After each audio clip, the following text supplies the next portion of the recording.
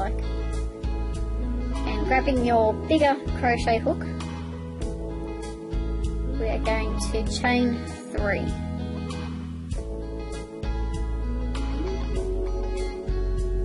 Into the ring, we want to work 3 double crochets. So yarn over, go in, pull up, pull through 2, and pull through 2.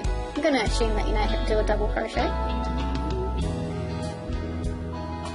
We need 3 altogether, so we need to do 2 more. So you're going to have your chain 3, and then 3 double crochet. We're going to do a chain 3, and we're going to slip stitch down into the middle.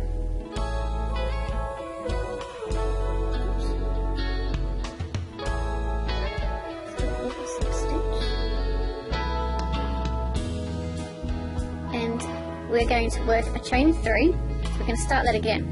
Chain 3,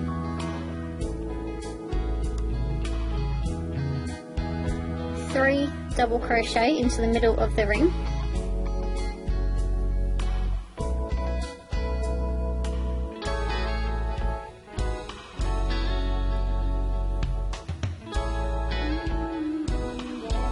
and then chain 3 and slip stitch into the middle.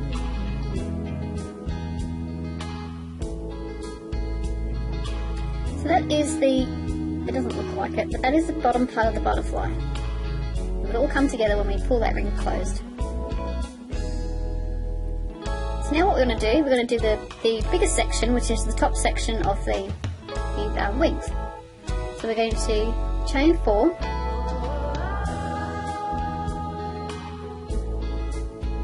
we're going to work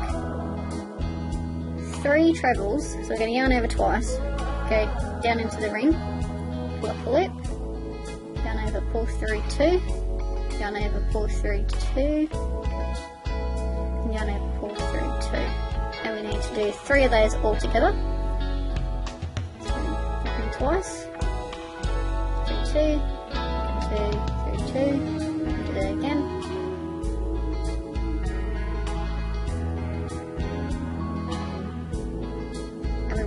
So we've got our chain 4 and 3 trebles. I'm going to chain 4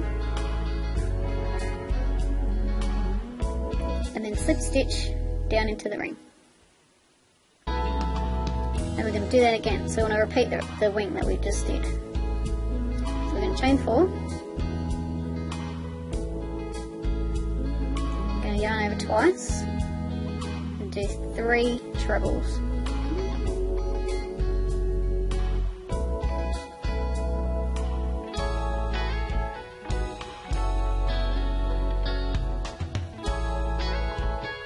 So I've got chain 4, 3 trebles, I'm going to chain 3, and then we're going to slip stitch into the ring. We're going to leave about 2 to 3 inches, just enough to sew in, and we're going to cut our yarn. And then we're just going to finish off.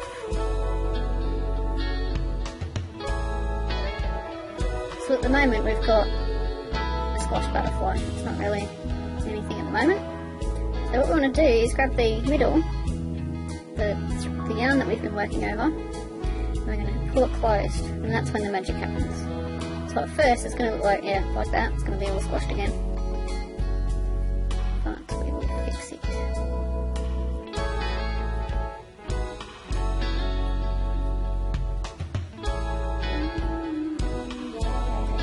Pull that shut. Don't worry if you can't get it shut completely, because when we make the little bit that goes through the middle and the antennas, it will cover that up.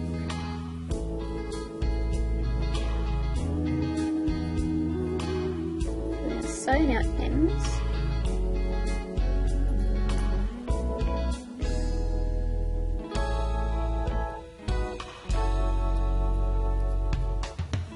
And I know it doesn't look like a butterfly at the moment. Looks like it's getting all over.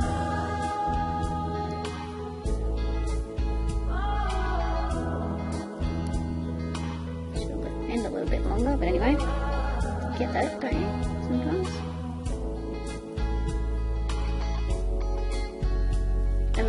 to stitch that into the back of the stitches to hide our tail. So now we have our little butterfly. Kind of looks like it. Probably use it as a flower, I guess. But we're going to turn this one into a butterfly, so we're going to grab our yarn that we want to use for, this is supposed to be a centre pull ball. Where is the centre? Here we go. Grab our yarn, and we're just going to make a slip knot, leave a little bit of a tail.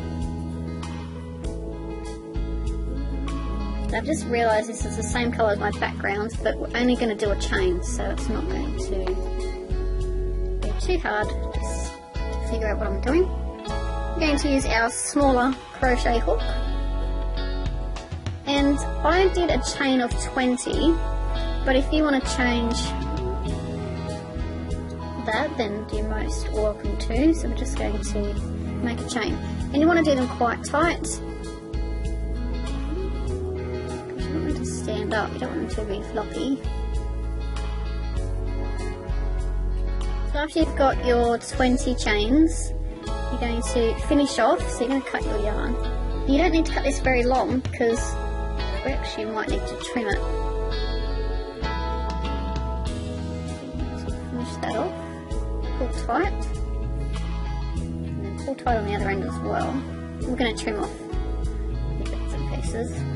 And we're going to find the 2 treble bits. They're going to be at the top, which they'll be bigger than the double crochet sections.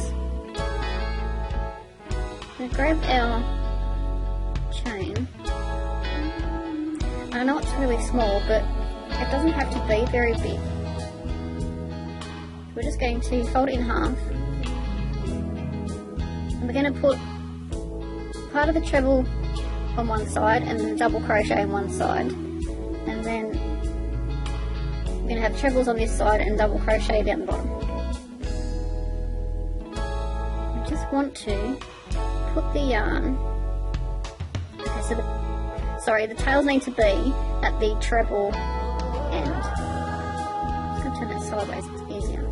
You're going to put the loop around the back, because we just sort of do not know what this is called, if it's a knot or whatever, but you're going to thread your tails. It's like adding fringe to a scarf. Pop your tails through that loop,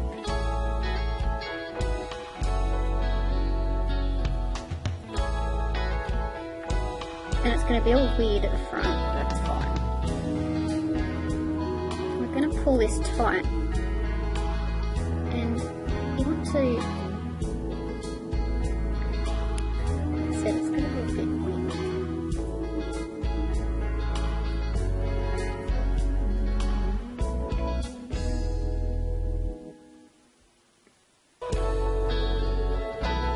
What you want to do is make sure the antennas are at the top. So they're at the top where the treble sections are, here and here. You're going to pull that as tight as you can get it. See how now it looks like it's the right size, but before it looked really tiny, and it's like, that's really not going to fit.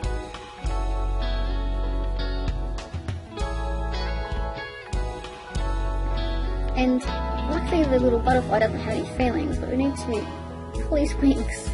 That looks so cruel. Pull his wings out, or her, pull the wings out, and then pull that tight again. Then we're just going to trim off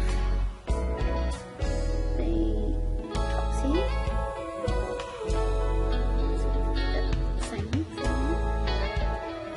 And trim off, and you can trim off wherever you like.